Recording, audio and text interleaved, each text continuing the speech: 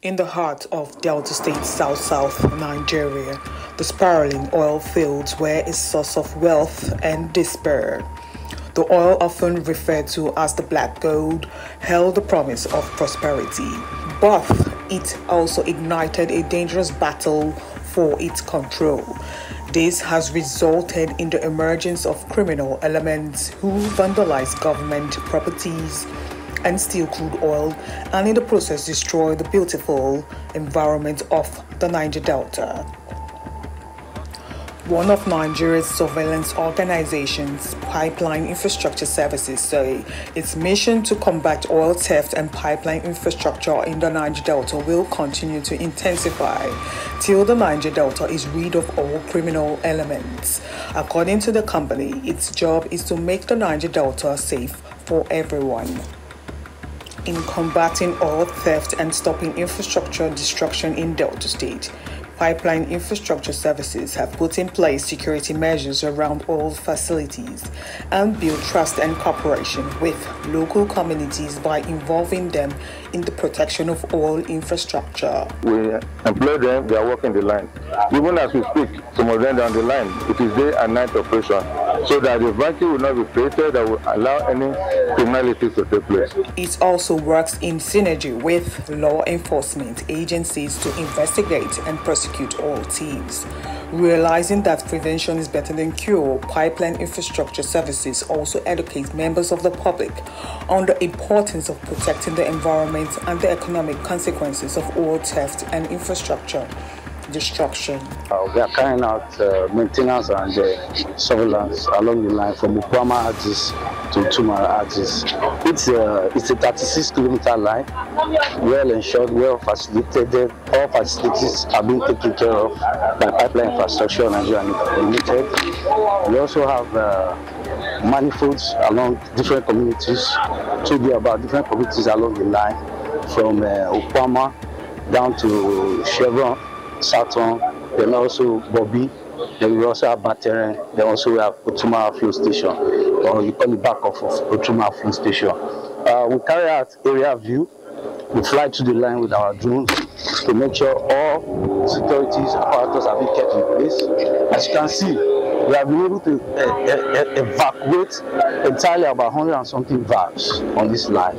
As you can see, there's no stain of oil. The water is fresh, the fish are joyfully, they are happy. We have the ecosystem is taken care of properly by Pipeline Infrastructure Nigeria Limited. There's no form of gas. The communities are happy. They are all carried along, right from Upama down to Tumara, as you can see. And we call up the federal government of Nigeria. We call on our Honorable President Bola Tinubu to continue to assist and support this great venture from Pipeline Infrastructure Nigeria Limited. The elders, the women body, the youth body, they are all involved. As a coordinator, I believe with the system of the company, the whole thing is working perfectly. So we are appealing to whosoever that is coming, they should stay away from this company, because they've done their best to make sure to increase the level of production right from that time to this time. They have good relations, their CSR is perfect. The good people, they are carried along, the youths are carried along. There is no restiveness amongst the youths. People are happy with them. And so we don't change the winning team. Utilization of pipelines, which means they are also increasing production. So we are speaking on behalf of our family because pipeline infrastructure is good to us, and they are support anytime and everything. We do not want to welcome any change because like people will always say, don't change a winning team. Pipeline infrastructure took over where you get activities of pipeline surveillance in our area. There's been massive improvements. For example, government will not deny that they have not witnessed increase in oil production, reduction to almost zero in the pipeline. It also engages the youth by providing opportunities for them and the local communities to engage in legal income-generating activities as an alternative to oil theft and other criminal activities. Pipeline infrastructure services are also helping to regenerate the environment and make it habitable for everyone. In this regard, it addresses environmental damage caused by oil theft and spill. The cleanup effort is swift and comprehensive, promoting transparency and accountability. We'll be protecting this line, at least for the safety of the community because of the aqua this thing they have here, because of the aqua product, and at the same time we are protecting it for our country, for the betterness of our country, because we know what the economy of the country is all about today. By the grace of God, we are doing our bit. And since we get to this place, we have, by the grace of God, been able to remove by insertion more than 100, and we are still doing it with more. But by now, everything has come down, and even from the police station, if you go there, the lifting of oil can be able to attest to what we've been doing so far. We are the one in charge of the line here. So normally every day we normally come to this place. From here we mobilize. We mobilize from this place with our speedboats to the line. After we check both lines, we come back to the speedboat, to the houseboat. Then we side before we go home. Statistics are very clear. Production in Number 30 before pipeline infrastructure came was below 50 barrels per day. But today NNPC knows that production in Number 30 are rising up drastically. And the government is benefiting tremendously from it. So we strongly appeal to government to allow pipeline infrastructure continue the good work it started on the TFP. Fully taken care of. Any attempt by anybody to say they want to stop the surveillance of this pipeline, certainly we'll be talking about reduction in the federation allocation of the state. I don't want to delve into that.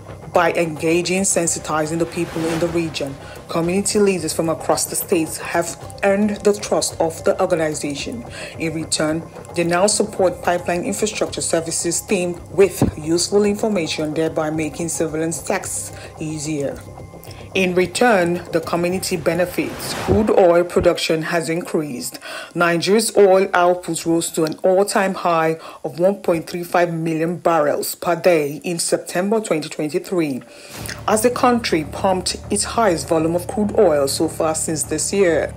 Latest figures obtained from the Nigerian Upstream Petroleum Regulatory Commission shows that the country's output in September was about 14% higher than what it pumped in the preceding month of August 2023. So my job is to secure the pipeline, and I've been working there for numbers of years now. In Bomoro, there have never been an incident of barrelization, no theft. The job is going on well. I will applaud the contractors. If you ask me, they are doing their job very well, and I want the federal government to still keep them, retain the contract if possible. My duty there is to secure, to make sure there is no vandalization. We work Monday to Sunday. That's our job there. So, but I also want to use this medium to appeal to the federal government for support or any form of increment for the people that are doing the job there. Our job is to secure the pipeline from vandalism. And since we have been engaged for several years now, there's no casualty of pipeline vandalism like before. Because before now, there were pipeline vandalization in the area, and by so doing it affect our crops, and it damaged so many crops. And I also believe the federal government is losing revenue. But now, since they engage us, the revenue has increased drastically, which the federal government can attest to. At the same time, the contractor, which is pipeline infrastructures, they have been taking care of the community because they work with the community direct. We are not ghost workers. Anytime you come to the line, we work day and night. We run shifts. We do 3 shifts every day. We run shift from morning to afternoon, afternoon to evening in the morning, next morning again. So we have been doing good job, and the pipeline infrastructure also carry the community along. The youth, the women, and every person.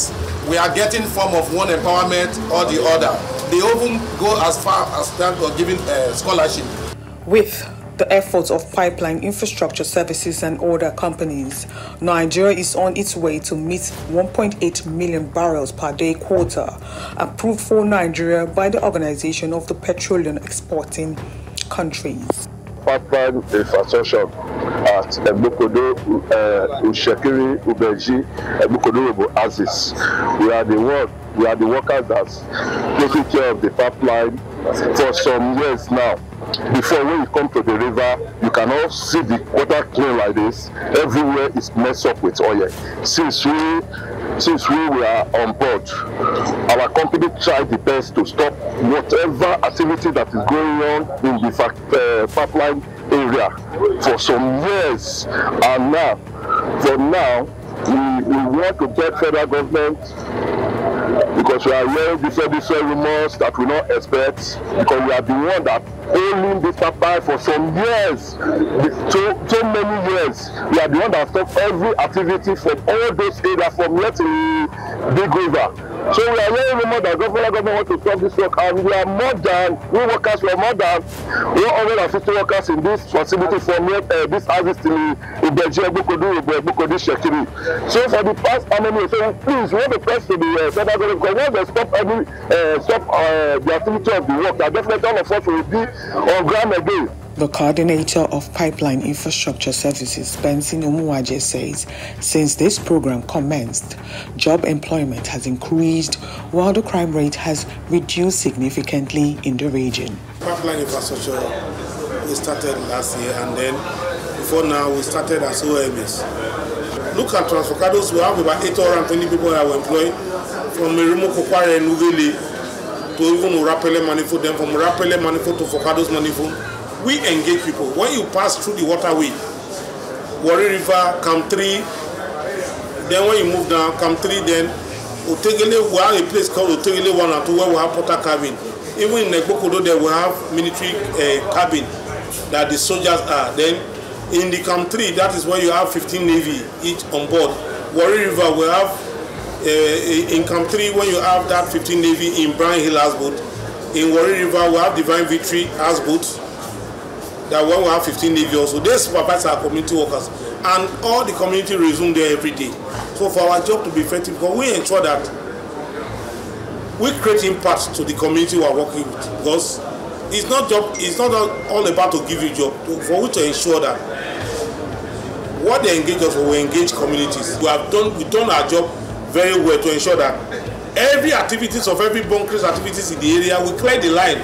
Because when you look at Transfocados and which you have 28 inches pipeline, most of the people put valve insertion, they put their valve insertion, they put 12 inches valve insertion. We remove them with many pipes that we clear with deposit in both yards the last time I did the coverage there.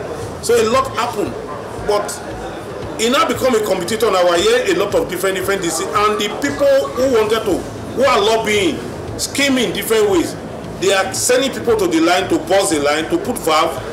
They will come and locate to say that yes, they are the one to find somebody on the line, which is wrong, because our line is secured. Let me tell you something. Before you put valve insertion on the line, immediately you put it now. Before you turn around, we have our team to monitor. You can't take crude oil to anywhere. Even the Heritage and MPDC will testify that the job Pipeline Infrastructure are doing is the best job.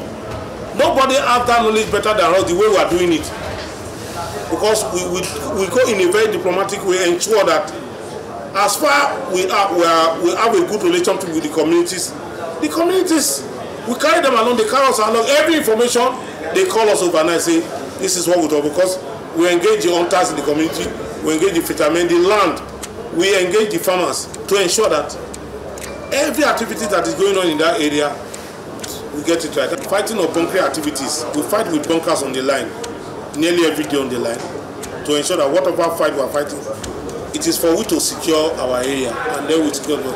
If you look at the record, the first time in history, when Transfocados said they have overflow tank in Focados, they never have it for years. First time when we started in April, after 2 months, they said they have overflow tank, that we should pipe low with our work. We said no, we had that value for money. Even till now, most times they have overflow, because it is a good job that we are doing.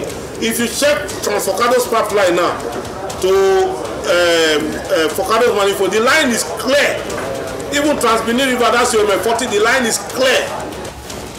Although the company continues to receive commendation, it is not resting on her hours. The surveillance team says more will be achieved by sustaining the program.